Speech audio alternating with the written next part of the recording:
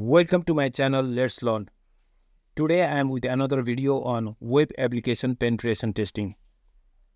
Before we move ahead, please go through this disclaimer. This is the first part of the web application penetration testing and the topic is on brute force. In this video, I will demonstrate you how brute force attack is performed by the attacker on any web application and how attacker can successfully log into your web account using brute force technique. Before we move ahead, for those who don't know about brute force attack is a method used to crack a password or encryption by systematically trying every possible combination of character until the correct one is found. It is a straightforward but time-consuming approach that relies on the assumption that password or encryption key is weak or can be found within a reasonable amount of time. For example, if a password is a 4-digit numerical PIN, the attacker will start with 0000 and then try 001 and then 002 and so on until the attacker can find the correct password to log into your web application. In this demonstration, I'll be using different platform and tools. Kali Linux, as usual, will be my hacker machine, and my victim machine will be Metasploitable 2 DVWA. Then I will use a very popular web application penetration testing tools called Burp Suite to crack the password or to perform the brute force attack on the DVWA. Without any further delay, let me take you to my demonstration. Welcome to the second part of this tutorial. Right now I am inside my Kali Linux, which is my hacker machine. On the side by side I have opened the Metasploitable, which is my victim machine. Before I move ahead, I need to know the IP address of my Metasploitable. For that, I have to log in inside the Metasploitable. The login credential for Metasploitable is msfadmin as username and msfadmin as a password.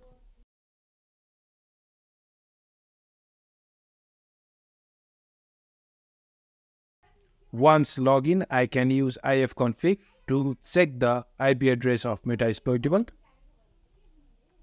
Here the IP address of my Metasploitable is 10.10.10.7.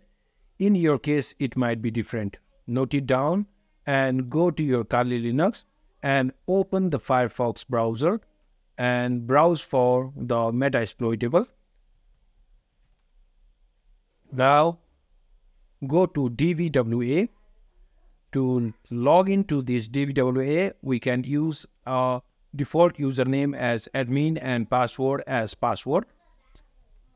Admin and password as password.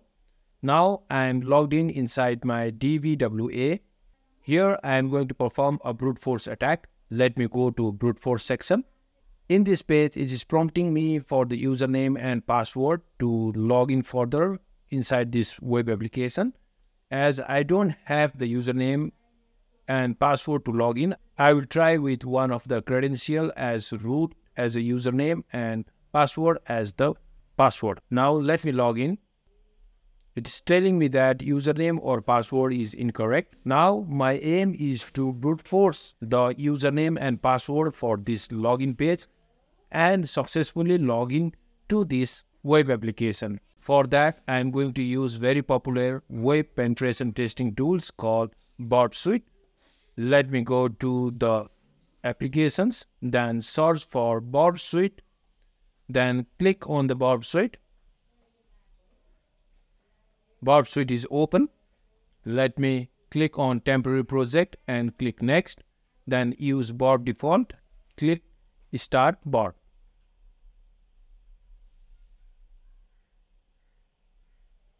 Burp Suite has started. We are going to use Burp Suite as a proxy server, which means we are going to intercept all the traffic that is generated from the Firefox. For that, we need to configure proxy on the Burp Suite. We'll go to the proxy tab, then we'll go to the options and take note of this. The IP address and the port on which the Burp Suite is listening is 127.0.0.1 and the port is 8080, which means Burp Suite is listening to on the localhost IP address. Now I will go back to the intercept, and I will turn on this intercept on. Now once I have turned on the intercept, the Bob suite is going to listen all the communication that is generated by the Firefox. However, on the Firefox, we need to make a small configuration changes that is inside the network settings. For that, go to application menu and click on settings. Now click on search for network. Once you are inside the network settings, go to the settings and click on manual proxy configuration. Then here put down the IP address that is 127.0.0.1 and the port number as port 8080. Then click OK. All the traffic that is generated by the Firefox will be sent to the Burp Suite. Now let me try to open DVWA and refresh the page. You can see Burp Suite has intercepted and the username is given over here is root and the password is also root. And we already know this credential doesn't work, but we will try the different combination of username and password to break this web application login page. For that, we need to right click here and send to intruder. Click on send to intruder. Then if you go to the intruders, you can find the same request that has been generated by the Firefox, and it is now here. And over here you can see there is once again there is a root as a username and there is a password. There is also login. These are the variables which we can change once we are attempting to break the login credential, but we will not use all of these as a variable.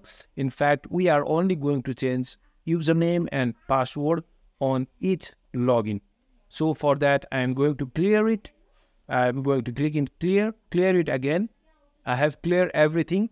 Now I will choose my payloads as payload or a variable as username that is root, which is my guest username, and also my guest password that is root. I will add it as a variable or as a payload. Now after that, I have to choose the attack type. It is under here. Over here you can see sniper, cluster bomb and others. Sniper is used when we have only one single payload. That means if we are going to brute force for username only. For example, suppose you already know the username of login, but you don't know the password, then in that case you can use the sniper. Otherwise, here in my case, as I am not aware of both username and password, I have to choose the cluster bomb. Then after that, I will go to the payload, and first of all, I have two payloads. That is, first one is username and the second one is the password. First, I will choose for the first one, which is the username. Then I will try to add different username which I have predicted. First of all, I am predicting it to be a root, admin, test, user,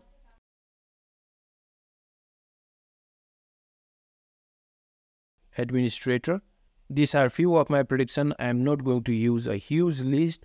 You can load the list of username using this load item from the files. From here, you can also load the large list. However, be careful. There is a certain limitation on the Burp Suite community editions. So you might not be able to load a huge Word file. Now, let me choose my second payload, that is a password. I'll go to the second payload. Then here I will choose my password for as admin, maybe administrator. To the password maybe root, test, default. The password may be password itself. So let us try with the combination of this password.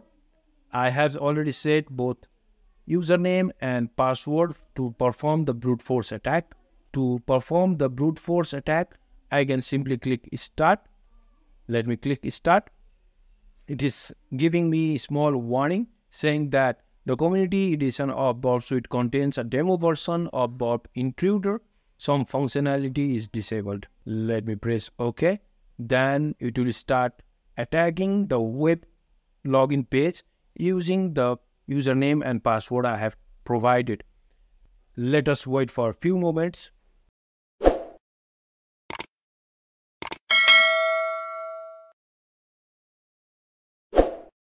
The attack is completed. Let me check on the first packet, that is username as root and admin as a password. I will try to see this. My request is this, and let me check for the response. If I go down, let me see whether this combination of username and password is correct or not. Let me scroll it down. Let me maximize it before that. Over here you can see the username and or password is incorrect, and the length of this response is 4885. If we go through this list, we can find the length of the response is same for all of these combination. So let me scroll it down. Maybe I can find something different over here. Here I can see if we use admin as the username and password as a password, then it has a different length. That means maybe the combination is correct and it has successfully logged in over here. I am inside the response. Let me scroll it down and see whether it is telling me the login was successful or something like that. Here it is that welcome to the password protected area admin, which means the username is admin and the password is password to log into this web application. Now let me go back to my Burp Suite. Let me minimize it. Then I will turn off this intercept. Then I will go to my Firefox again. Now I know the username and password for this login.